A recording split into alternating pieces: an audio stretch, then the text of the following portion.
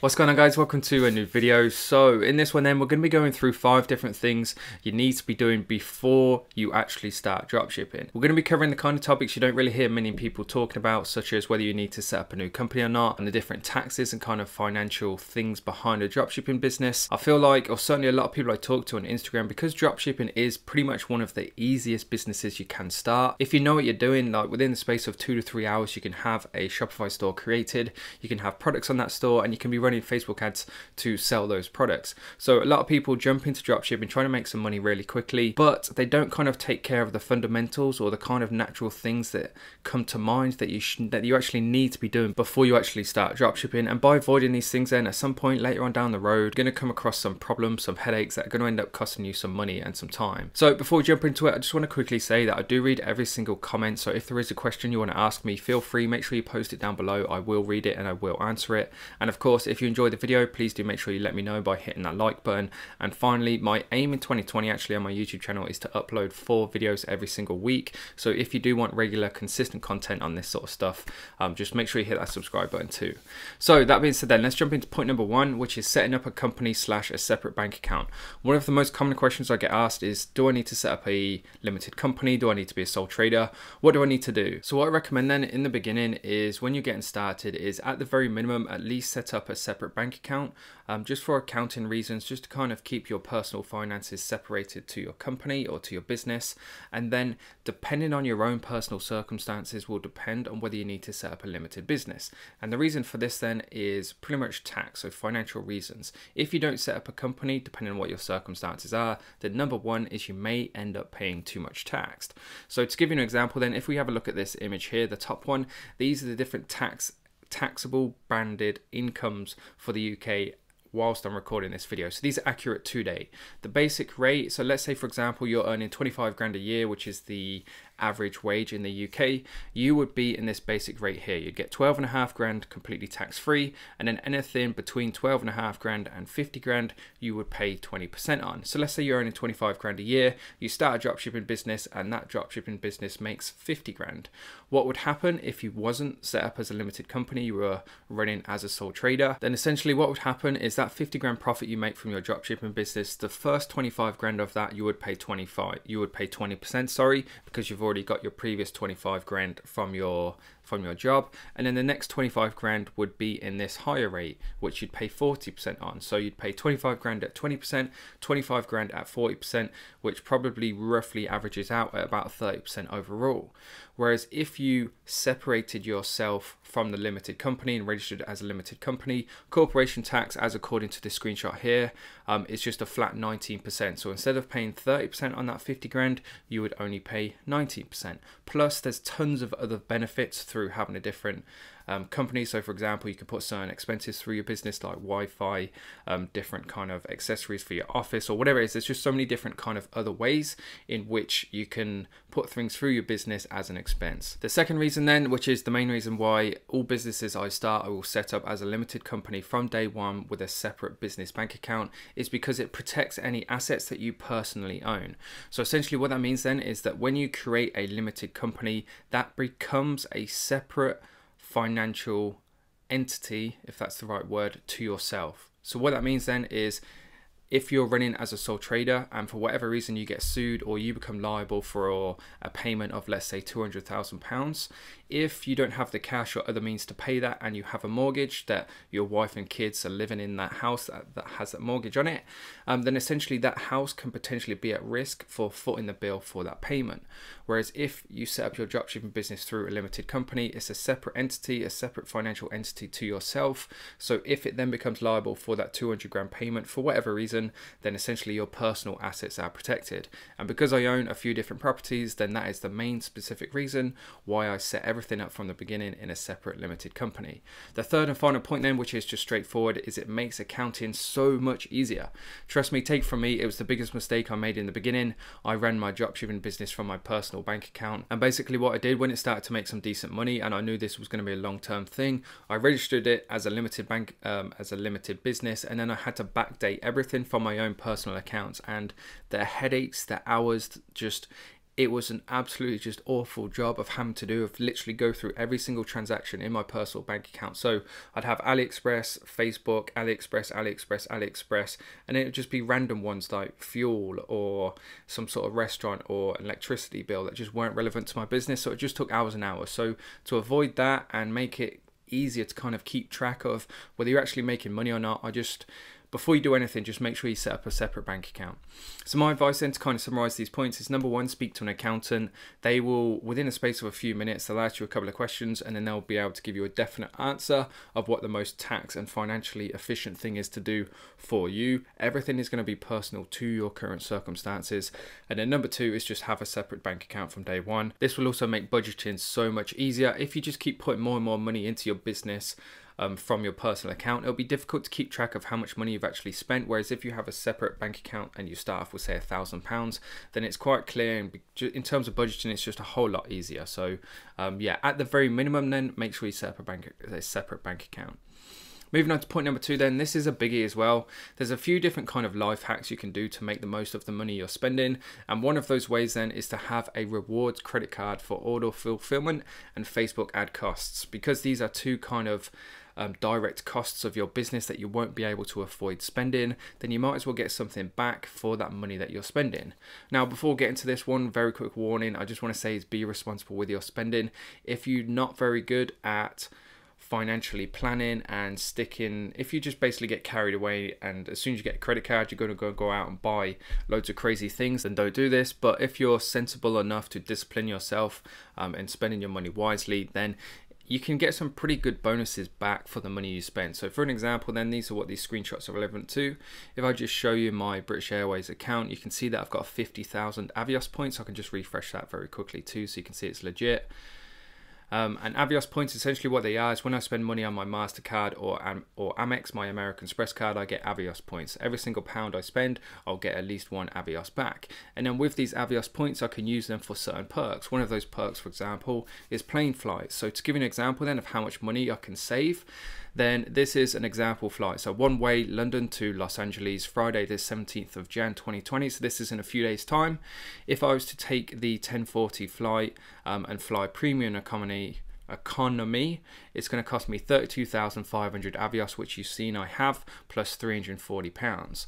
Now, if I was going to book that flight and pay for absolutely everything in cash for the exact same flight, so London to LAX in Los Angeles, 1040 flight, premium economy, I can't say that word today, it's going to cost me £2,621. So as you can see, I'm saving over £2,000 simply by paying for my Facebook ad costs and my order fulfillment using a certain credit card. And then to kind of summarize another reason and why you could have a credit card or why it's beneficial, again, another common question I get is that people will start a dropshipping business and they won't have the money to pay for order fulfillment, so they'll have to wait for that payout from Shopify or Stripe or whoever they're using, which can sometimes take a week. So it's a week on top of dropshipping delivery times, which is not a good thing. So by having a credit card, you can make sure you fulfill the orders the same day, which in return is going to be faster order processing, faster delivery times, which in return is going to be less refunds and complaints from customers. Moving on to point number three then, we have increased professionalism of your store. So basically increase how trustworthy your store comes across. As a new business, the number one thing that's going to stop somebody from spending their money with you is whether they trust you or not, to hand over their credit card details, to hand over their PayPal details, to hand over their money. So make sure that your store is really professional, and more professional and trustworthy than the next one, then you have the best chance of converting that customer. Less than 1% of all the Shopify stores I've ever looked at have the following three things, which in my eyes, any decent and creditable business should have these things. Number one is an email address to match the domain. So for example, if your website is called bluecrate.com, you should have an email address that is sales@bluecrate.com or info@bluecrate.com. It should match because it's professional. Number two is a contact telephone number. Again, something that in my mind should just always be included. People want to know they can ring somebody and sort out a problem if they have one. Now, if you're scared or you don't want customers ringing your personal phone and you don't want to talk to customers, it's fine. I'm going to show you a workaround in a second. Number three, again, is a business address. People want to know that you're you're a legitimate business with a physical address, again, so they can contact you or get hold of you if they need to. So to give you an example then, this screenshot here is not just a random office building. This is where some of my stores were registered with it's called a virtual office. So if anybody ever Googled my address, this is what they would see. It would look so much more professional than just a random street address and a picture of your house or God knows what address. Some addresses, honestly, that I've seen people give their customers, and they just have fake addresses basically, and it's just not a good idea. So the cost of these then, number one, an email address to match your domain is going to cost you £3 per month per email, and that is with a G Suite account. I use it for all of my accounts, and it lets you use a custom domain for your email address. Number two, a contact telephone number is going to, well, basically there's two ways in which you can pay for this. Number one is approximately £20 per month, which gets you unlimited calls, or you can pay £1 per call. And you can use a website called takemycalls.co.uk. Basically what this does is it's an answering phone service for you. So you don't actually have to directly speak to your customers. They will take the information from your customer, take the question, the query, and then pass it on to you so you can then respond to them however you decide to. Number three, a business address. You can go with rural mail and get a PO box. This is going to cost you, the cheapest option is £26.25 per month, or you can get a virtual office, which is what I do, which is approximately £30 per month. Now, all three of these things, I would say they're optional in the beginning, but they will help your business. They will help your conversion rate. So if you've got a decent budget to play with, then I recommend getting all three of these things. Why, like I mentioned in the intro to this point, is that it increases the trustworthiness of your store. And this is the number one factor of why customers will not buy from you. If they don't trust you, there's no chance in hell they're going to spend money with you. Moving on to point number four then, which is build social proof of pages and posts. So if you're advertising on a social media platform, then social proof is absolutely everything. If you have 0 engagements, 0 likes, 0 views, 0 comments, etc., again, you don't come across as trustworthy. And as I've already mentioned, trustworthiness is like the number one factor of whether people will decide to spend their money with you. If you can't get over that barrier of people trusting you, there's no way in hell you're going to be successful. It's just a fact. So how do you actually fix this then? Number one is you can run page like campaigns. You can get some pretty decent results for quite cheap. As you can see here, this is like a screenshot from my ad manager account. You can see that a cost per engagement is going to cost you about 2p, depending on what kind of campaign you're running. In terms of page likes, then you're looking at about 10p per page like. So if you can dedicate, say, £50 to that, if I've done my maths correctly, then that's 500 page likes. So you don't have to spend that much money to increase your social proof quite dramatically. Number two is you can run post engagement campaigns. Again, these are specific campaigns you can run, and you can go really broad on the audience here because it doesn't matter who likes it. Essentially, all people care about when they see your ad is how many people have engaged, how many people have commented. It doesn't really matter who it is. Plus, the broader you go, the cheaper results you're going to get. Number three, this is kind of like a way of compounding the engagement on your ads. So just make sure that you run ads to the same posts on your page. Make sure you use the same post ID. That way, all the engagement is going to compound onto that one post, and it's going to build up faster essentially. So make sure then that you don't try and compound the engagement onto one ad that's a poor ad that's never going to perform very well in the beginning. Then what I recommend doing is testing multiple creatives in the beginning, and then the one that performs the best, then start to compound all your engagement onto that one ad creative. And then number four finally is regular posting on pages. For example, then if your last post on Facebook was 9 months ago and it's you changing your cover photo, when somebody comes onto your page and that's what they see, you don't come across as very active or very current. So people might start to doubt whether you're still in business. And again, they won't trust you. It all comes down to trustworthiness. To give you an example, then here's like a quick study I found online of the different reasons of what makes people trust you versus not trusting you. The biggest thing was customer reviews. It goes without saying. It's a fact, by the way, that people follow people. So if the more reviews and more engagement you have, then the better. Number two is easy to contact the company, which we've already spoken about. Number three is secure browsing. So it says there in brackets the presence of HTTPS. With Shopify, then you'll automatically have that. Number four is a clean website design, layout, and navigation. And number five is accurate and up-to-date content. So just make sure you post regular content every single day, and it's going to be beneficial. To give you another example as well is these two ads here. Again, screenshots from certain ads I found on Facebook, and they're for exactly the same product, except this one here at the bottom has 10,000 comments and 43,000 reactions, and this one here has 3, as you can see. If I could just move this out of the way, this one only has 3. So if somebody sees this bottom one versus the top one, which one are they going to trust more and actually buy through? It's going to be this one here, because it has significantly more engagement and comes across as more trustworthy. Moving on to the 5th and final point then, which is keep things simple in the beginning. So this is quite a big and important one, to be honest. The amount of people I talk to on Instagram, beginners, and they just try and do the most complex and ridiculous things. Like they try and run before they can walk, and they're just setting themselves up for failure. It's like, before you learn to ride a bike, you wouldn't try and learn to ride a motorbike. It just wouldn't make sense. It's like it's a bike with an engine. You'd start with a normal push bike that you pedal, and then you'd progress onto a motorbike. You wouldn't just go straight to a motorbike. It's kind of like a metaphor that just comes to my head. I don't know whether it really makes sense, but what I'm trying to say then is just keep things simple in the beginning. Don't overcomplicate it. Give yourself the best chance of success by keeping things simple and avoiding the following. So here's just kind of like a few general tips to make sure you're on the right path. So things to avoid then. Number 1 is dangerous, fake, consumable, or trademarked products. All of these will either get held up at customs and will never get into the country you're shipping to, or they'll end up with you getting your Facebook ad account banned, your Shopify store banned, your payment provider banned, and you'll fail before you've even started. Number 2 is complex store design. I've seen people with bright pink backgrounds or black backgrounds or yellow backgrounds and white fonts, and it's just difficult to read. It's off-putting.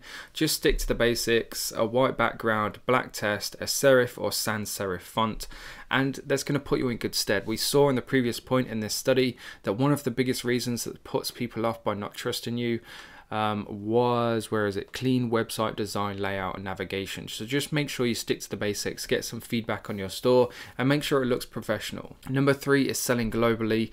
In the beginning, there's no need to try and target the whole world. Stick to one country at a time. Even today, I still focus on the UK when I'm testing a new product. If I can sell a product well and profitably in the UK, only then will I start to scale out into bigger countries. Different markets will react to different products in a different way. So if you try and take on the whole world all in one go, then it's going to be really difficult to find something that sticks and something that does well. So focus on one country at a time then to give yourself the best chance in success.